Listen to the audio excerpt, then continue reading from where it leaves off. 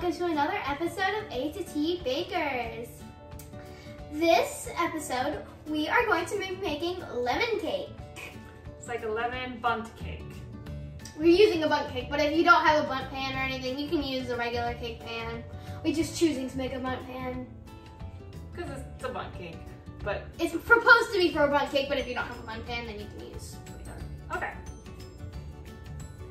Okay, so some ingredients that we're going to need. Yep, we got a produce delivery and we had these lovely lemons in them. And so that's how we ended up deciding on making a lemon bundt cake today. Yep, so we're going to need lemons, obviously. Yep. We're going to need some eggs. You're going to need apple cider vinegar. You're going to need applesauce. You're going to need baking soda, salt,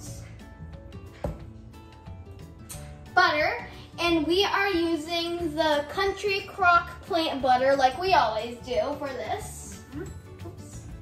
We're going to need granulated sugar, which is heavy. We actually need it this time. Right, our last video we thought we needed it, we didn't. We're going to need powdered sugar. And the sugars are for the next steps, which is the glaze and the frosting step. There's no sugar actually in the cake. Yeah, that's where we're going to use the applesauce instead of regular sugar in the cake. It'll make it moister and it won't cause a sugar overload. Nope. We're going to need flour, and we are using the Bob's Red Mill flour for this. And then we're needing flax milk. We are using the Good Karma flax milk. So the flax milk and the apple cider vinegar. We are going to use these two ingredients as a substitute for buttermilk. If you can have dairy, then you can instead use 1 cup of buttermilk for this recipe. But since we don't, we're going to be combining 2 tablespoons of apple cider vinegar and 1/2 cup and 2 tablespoons of the flax milk. Our first step, what we'll do is we'll put this together, that mixture, and we're gonna set it aside. It's meant to, the vinegar is really meant to thicken up the flax milk, so it might get a little curly looking, which is kind of what you want. You want it to be thicker. And before we get that started, look at our outfits. We are both wearing heart tie-dye. We both made tie-dye and they have hearts on it. We had we had a family tie-dye event. The boys left us very soon on, but we ended up with very lovely matching heart tie-dyes. Hers is like half a heart because half of it is like white. Yeah, I don't know how that happened. I guess the dye didn't go all the way through on my side. Mine is orange. No. All right, so we're gonna get started and we're gonna make the make our vegan buttermilk with the flax and the apple cider, like I said. And we're also going to zest. That's my son's obnoxious phone ring in the background. If you heard that. The duck quacking. So we are going to zest the lemons and then juice them. So we're gonna need lemon juice for several parts of the recipe.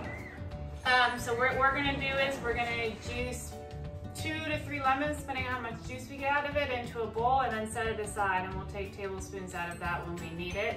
And then you need to zest to get approximately 2 tablespoons of packed tablespoons of lemon zest. One thing is that, you know, they make real zesters and we don't have one of those. So we're gonna use our cheese grater, which is our smallest whole grater that we have. So we're gonna go ahead and do that, and then we'll come on and tell you the next step.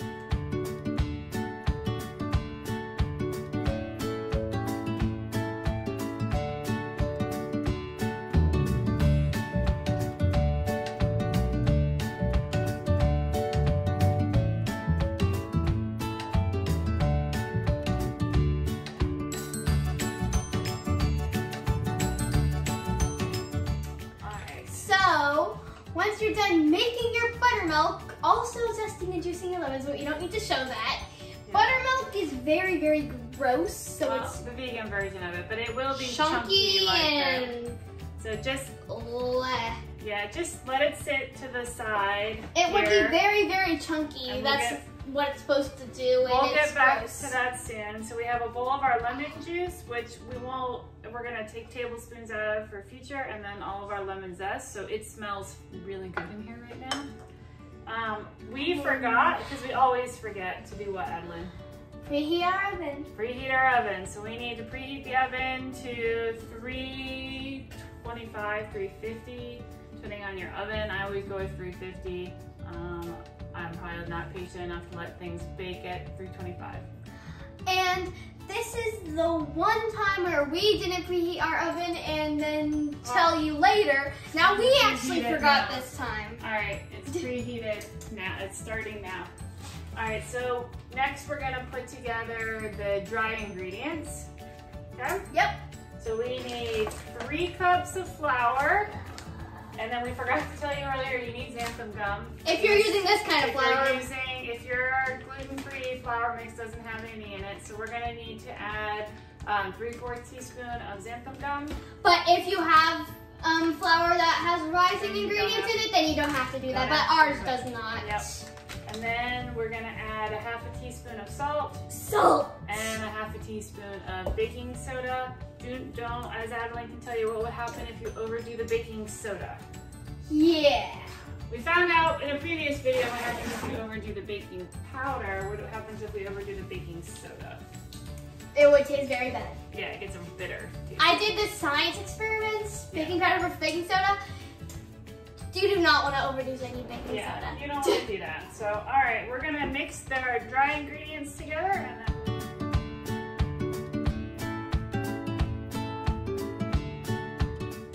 so once you're done mixing together your flour or not, xanthum gum, it should look like that. Yep. Ours is a little darker because we use darker flour mix, so it depends on your individual flour mix how dark it would be. Yep. But so you're gonna set that aside now, and you're gonna get back your buttermilk mixture, our flax milk. chunky buttermilk. Flax milk and apple cider vinegar, and you're gonna get your zest and your lemon juice back out. You're gonna take 2 tightly packed tablespoons of lemon zest, and then 2 tablespoons of lemon juice. You're gonna mix it into your flax milk mixture here, and then mix it up, and then you're gonna set that aside again. And then while you're doing that, you're also gonna start beating 2 sticks of butter. Okay? If that was me, I would definitely be capable of remembering all that. Definitely. Definitely. Okay. Yeah, I wouldn't be able to remember So, all that. we're gonna work on that, and then we'll come back to show you the next steps.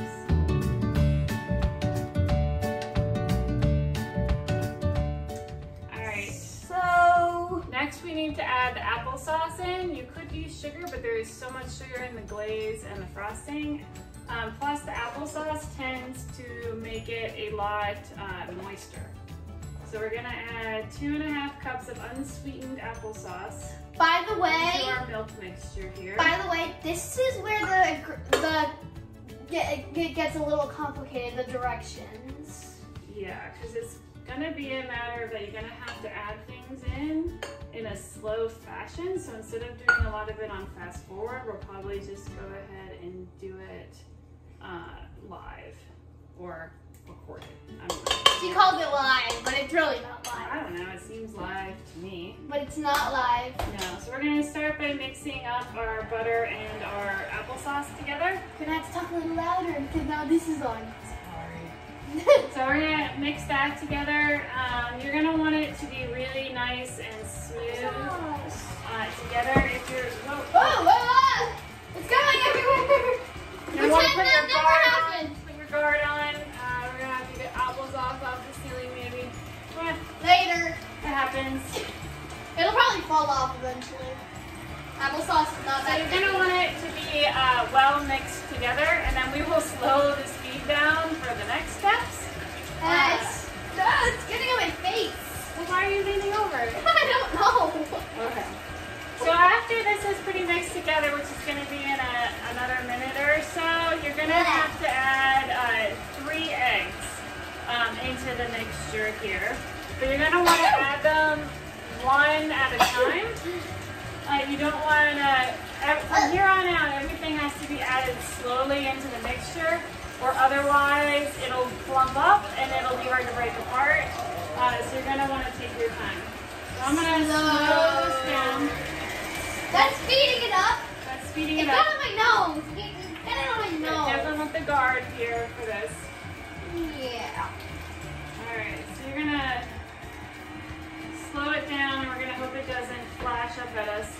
So we're gonna add the eggs in, Emily. We need 3 eggs. Do you wanna do those? Okay, fine. I don't want to though. Okay. Well, go ahead and add in 3 eggs. Don't splash on my face again. So you're gonna do 3 eggs into the mixture here.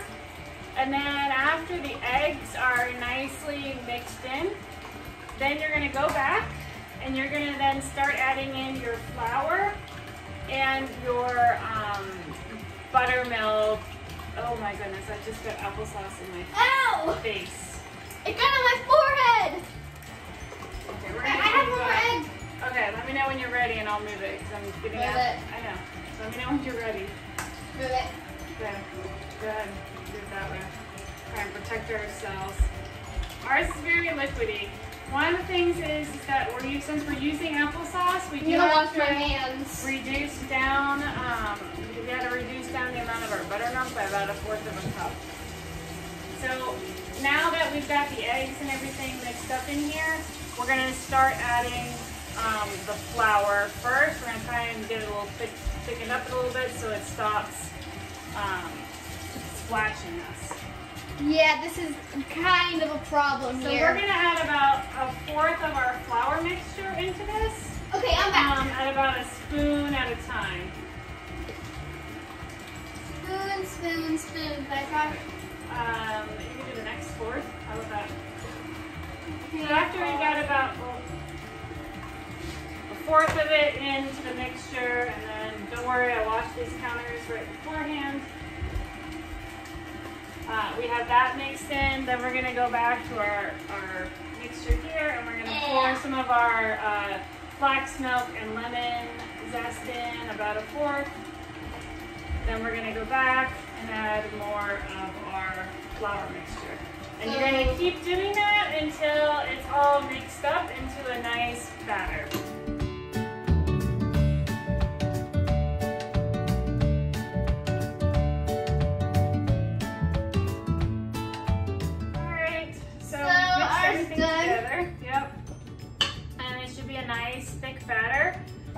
You're going to need a bundt pan. I don't know what inches it is. It's a big one. You can coat it in several different ways depending on what you like to use. You can use butter, you can use oil. We use cooking spray. I really like to use cooking spray because it's the fastest and it makes a really nice coat. And if you have nice pans, it's usually not an issue getting it out. So I've already gone ahead and sprayed it. So now we're just going to pour it in evenly around the bundt pan. Here, you pour and I'll turn. You turn and I'll pour. So you're going to want to get it evenly distributed. Be careful, don't pour it out. I won't. Getting very close to the hole. Okay. The bundt pan. I don't want cakes to have holes. That's just how they cook, right? So it cooks all the way around the cake. Okay. Oops. Whoa. Oh. Yeah, you take a turn and I'll turn. Okay. So That's it. be nice and thick here, and we're gonna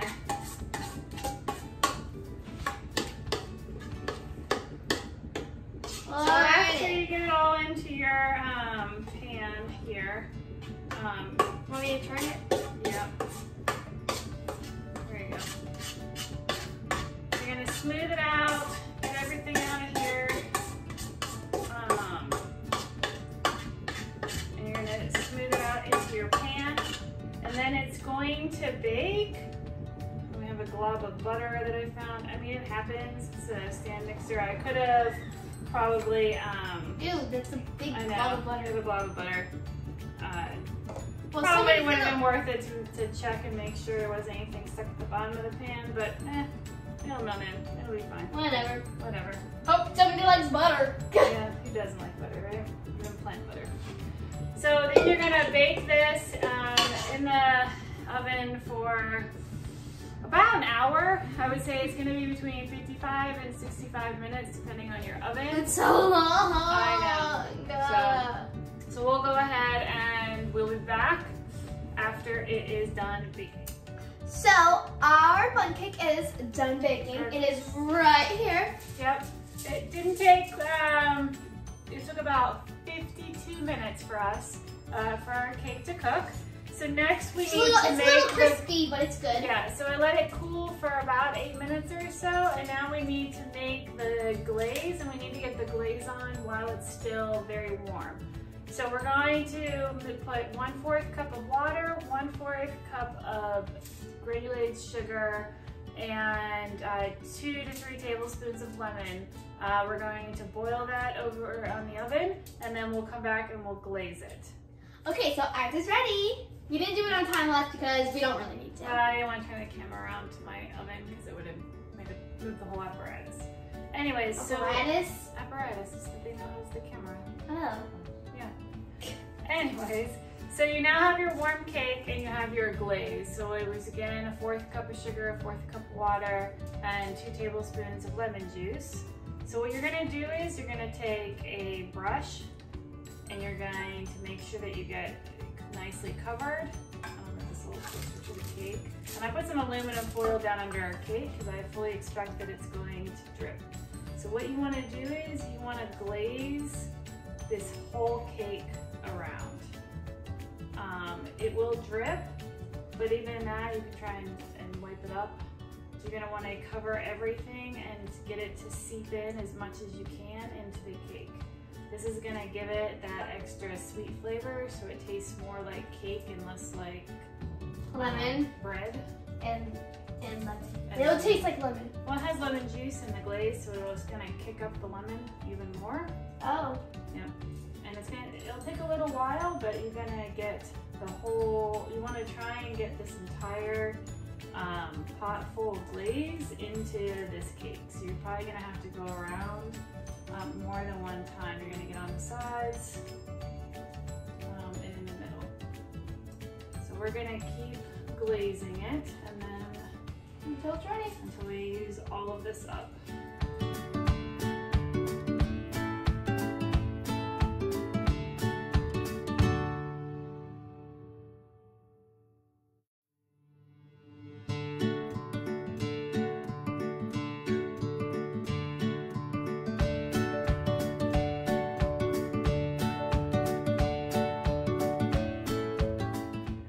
Okay. That took forever. That was a lot of glaze. There was about a little too much glaze. I don't know if it was too much, but we got a little patient. We got one glaze cake. It looks like the same as we started because all the glaze is in there now, but that was one glaze cake earlier. So we got a little bit impatient. We went several rounds around, but then we ended up pouring the last little bit, so we missed some of it is on the ground. But the goal is that your cake should be nice and moist. So there's no problem there. No. So our last step then is we have to make the frosting for it. So you're gonna continue to let your cake cool down, and we're gonna make a lemon glazy frosting for the top. Lemon, lemon, lemon. It's a lemon cake. So still too much lemon. What you're gonna need is 1 cup of powdered sugar, and sugar.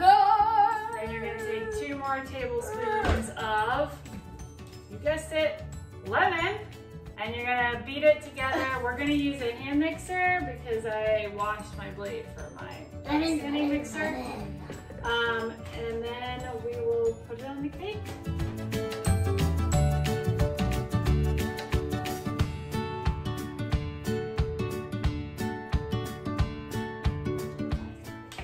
Okay, so once you're done with your icing, it should look thick. Not too thick. Almost look like Elmer's glue. Actually, yeah. So put some up to like drip down. See, it's almost like Elmer's glue. But it does not taste like that, we can tell you that. So this type of icing is one that you're gonna drizzle. So you're gonna put some on your spoon, and then you're gonna just drizzle it back and forth over your cake. Okay, do you wanna do it? I guess.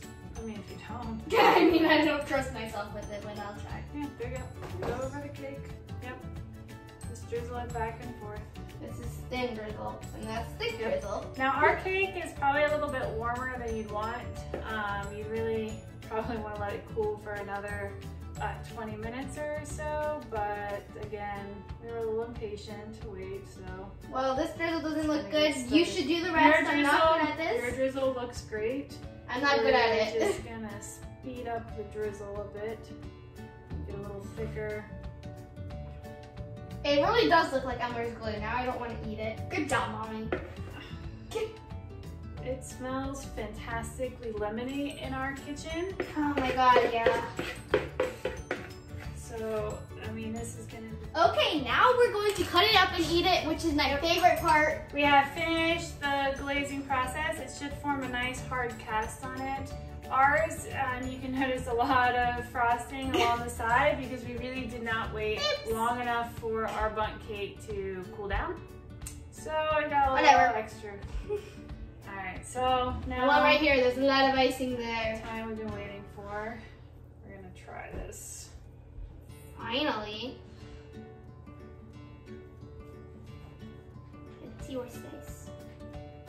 Oh my God, it's actually yellow in the middle. Yep.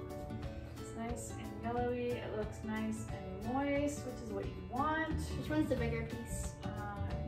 I think this one's the bigger piece. This one's the bigger piece, so. Okay. Give me the bigger piece.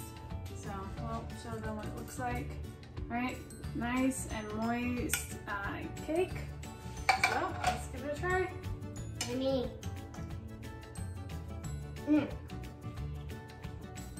I just don't want a lot of lemon. It's so lemony. But it's actually really good. Oh, it's good. It's good, but really lemony. It's a nice summer cake. I don't think it's too lemony at all. I think it's a little too lemony, but I think it's actually really good. I think if you like lemon, it's not too lemony. I don't like lemon too much. Yep. All right, well, can you say goodbye to the folks here? Fine.